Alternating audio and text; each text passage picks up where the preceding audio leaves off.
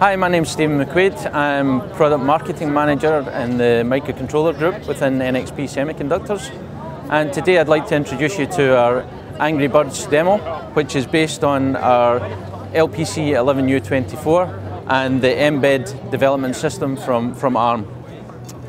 So what you can see here, for those Angry Birds fans, the ideal interface for playing the game, we have the Slingshot, and we have the mbed development board, which has the LPC11U24, which is Cortex-M0 32-bit microcontroller with USB on chip. And on the underside of the mbed board we have an accelerometer. The resistance of the band here is used to take control on the game.